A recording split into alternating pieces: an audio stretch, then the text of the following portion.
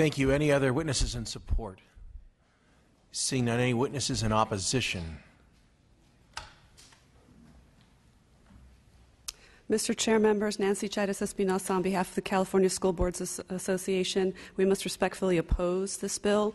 The issue in question has a solution. It has multiple solutions under existing law. First, if the boundaries of the school districts don't meet the needs of the people that they serve, they can reorganize those boundaries within existing law. And of course, there is the existing interdistrict transfer process, which, as the author mentioned, in most of these cases has already been granted. So people who live here are not forced to, quote, borrow addresses. The issue does, in fact, have a solution, which, as evidenced by the testimony given, has been working in favor of most of the people who have requested it.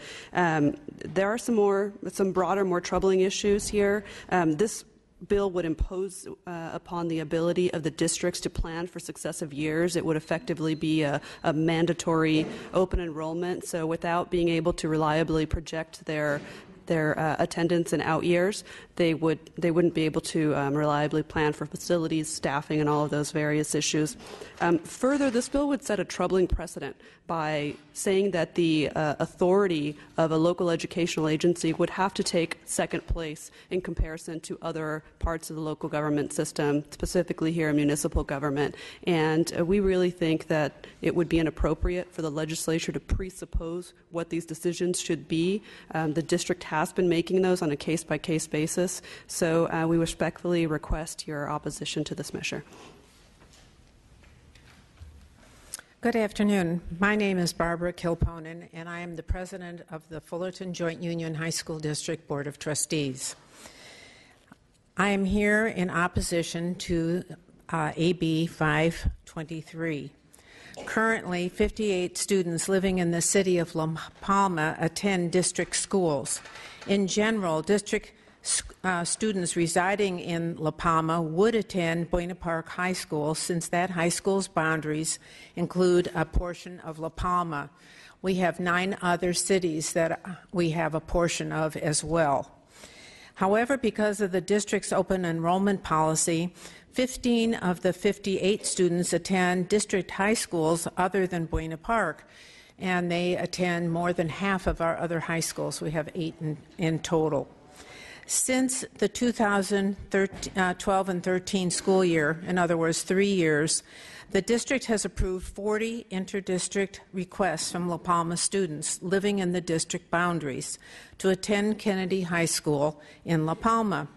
During that same period, 3 years, the district denied only 8 interdistrict requests of La Palma students to attend Kennedy.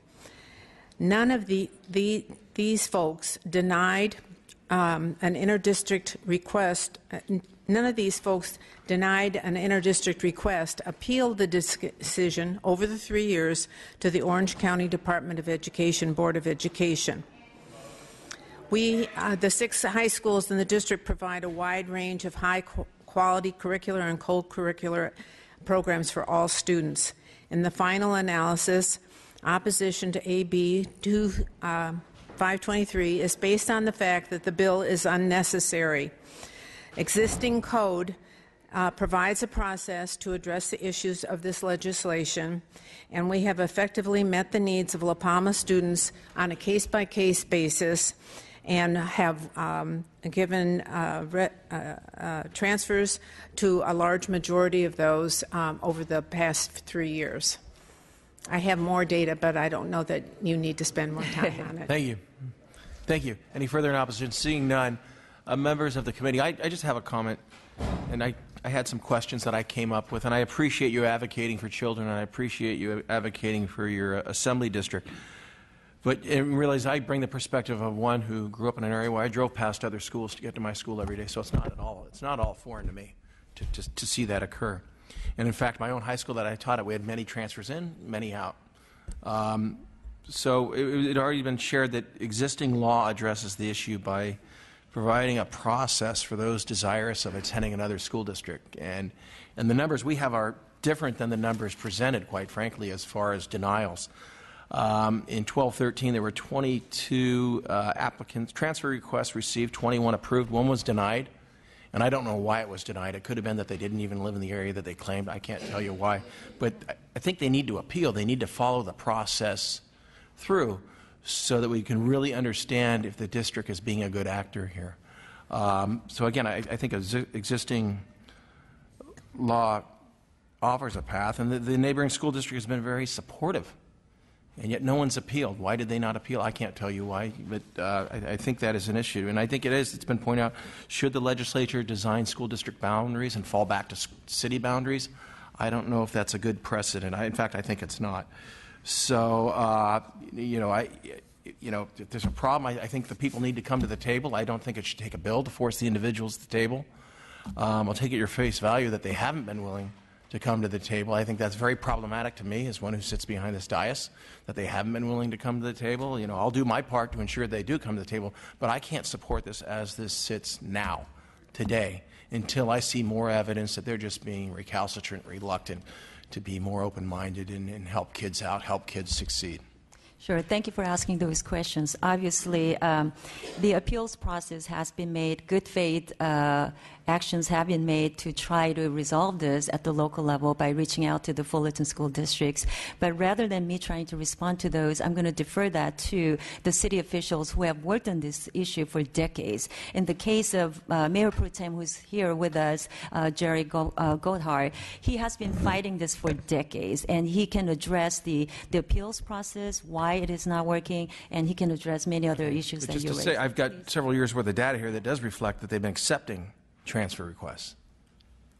They have, but then, okay. As we understand it, again, the basis of it is to follow the state law. The state law states that if a parent can show that they work in the district, the transfer has to happen.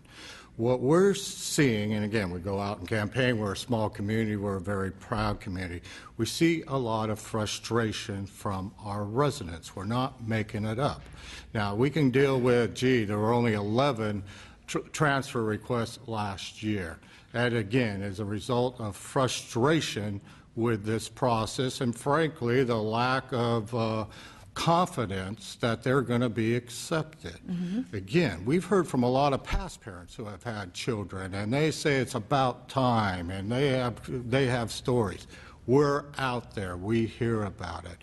We are here to represent our residents. That is our purpose here. We know our residents are very frustrated with this. We know our residents want this changed. That's why we are here. We are not getting the cooperation of Fullerton Unified School District. They are not meeting with us. We're the elected representatives, and they do not respect the elected representatives to even discuss this with us. That's our frustration. That's why we are strongly supporting this bill. We would love to talk with them. I really would like to meet them personally. So again. So you've never met them, and you've called them? We have written them, and they've never responded. They have not responded. I think that's a problem. I think it is a big problem. I don't know that it needs a bill to solve that problem. That's part of our frustration, sir. That really is. We would love to solve this. Thank you. We really would. Mr. Chairman, if I could just add one more thing. Just one thing. You know what? This is the first time that we've actually met the board president. And another thing is that we had an agreement with them up until 2007. Anaheim Union High School District and Fullerton Joint Union High School District had an agreement up until 2007. Got it. Thank you. That was in the analysis. Thank you. Any other members of the committee wish to comment? I was just going to simply say, I appreciate the advocacy here. And, having served on the school board, I know there were two things that always bring a lot of folks to the meeting. One is when you change bell times, when schools start and stop.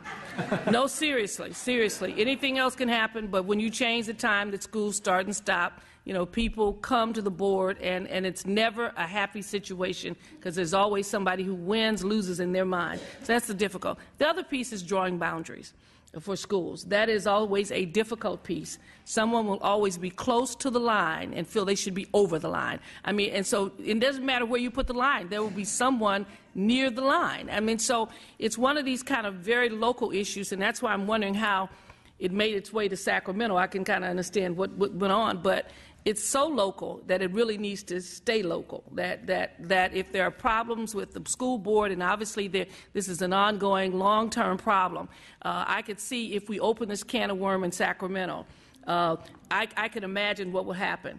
I could also imagine how I would feel if I were a school board member in San Diego Unified with all the boundary issues we had and all the folks who felt they were winners and losers every time we drew a boundary. If all of those people came to Sacramento and my legislator wrote a law about everybody, them putting people in places with no regards for my budget, my school sizes, my enrollment issues, I mean, you know, I'd feel as a school board member, why am I here?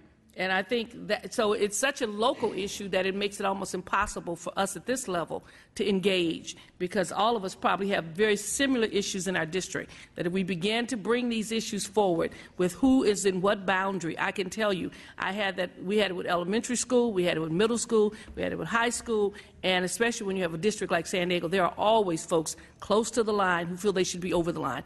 And there will be always people who go get addresses in other places, I know that too, in order to go there. So it's such a local issue that I find it difficult to be supportive of it, because I know that there's a local school board and a county school board and all those other kind of entities that are there that really are designed to handle this much more effectively than we would.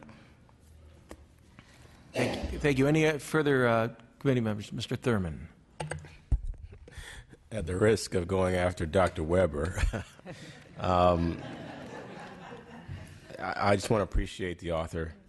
Because I do think that the legislature should always be thinking about kids and education. You know, there's a reason why we spend more than 50% of our budget on education, because it really is our most important issue. And I just want to appreciate you for that. I mean, we often don't agree on issues, but I always see your passion, your advocacy for helping California's children succeed educationally, and I want to thank you for that. Mm-hmm. I'm just struggling with this because I'm not sure why we're hearing this, and I don't mean that in any disrespectful way. And I appreciate the mayor and the council member and others who've come, and parents. I just don't see how the legislature was intended to intervene in an issue that deals with boundaries. And, you know, I also served on a school board, and I was a city council member. And there were many times when our city council and our school board were at odds. I can tell you, I couldn't believe it. I went from the city council to the school board, and everybody said, "You're crazy for doing that." And then there were all these fights. And then I said, wait a minute, these are all our kids. They come from the same community. It doesn't matter if we're on school district, school board, city council, they're all our kids. But I just think that maybe the real issue is legislation that changes how families can choose what school they want to go to in a district. Because I'm sure in just about every community in California, people are struggling with fake addresses because they want a different quality of education, or there's an issue. And if the assembly starts to intervene now, where do we stop? Where do we stop on the issue of boundaries? And if we do this here, as it was said previously by the chair, it's precedent setting. Next week, I guarantee you there will be a bill from another member. And so where do we stop it? And so, again, I want to offer respect and appreciation for you for bringing your passion, your advocacy. I just don't see a framework for the Assembly to act on it, and I just wanted to share that. And I'm unable to support it this time. Thank you. Thank you. Question, is Ms. Honig here, I believe, from Fullerton? The board president who came up and spoke? Yeah. I hope she still stays. Could you come forward, please?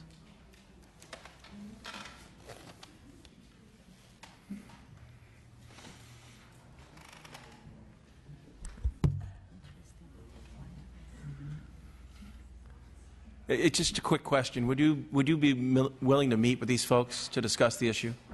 Yes, that would be fine. We typically meet. I just need a yes or a no. Yes. One syllable. Yes. You're willing to meet with them? Before you'll bring your superintendent? Yes. Yes? Okay. Maybe a couple other board members? Absolutely. All right. I mean, a real meeting. But I hold you Not just you. responsible for that. No, seriously. Right. Thank you. Seriously, would Thank you? you. Yes. It's in the record. It is on the record. It's on the record. I gotcha. Thank you. Thank you.